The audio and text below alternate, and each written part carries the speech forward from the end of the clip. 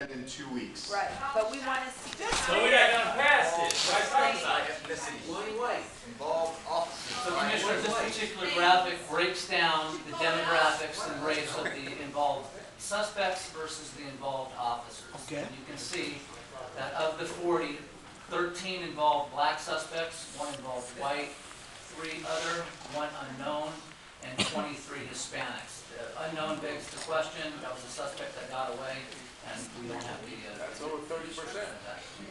White officers. And you compare it with the involved officers' ethnicity, you get Hispanics that represented 36, 1 other, 3 black, Asian Pacific Islanders, and 80% of the 10 population. white officers. 30% of the deaths. And you break it down by gender, you can see that males overwhelmingly make both the suspects that were involved in the shooting and then also the officers that did the shooting.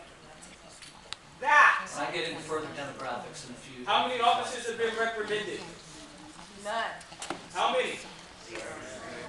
Soak that in. So that's This particular graphic highlights some of the more impressive decreases we've had. In 2015, you can see that the number of rounds fired per incident has achieved a 5-year low. We think this is reflective of good fire discipline.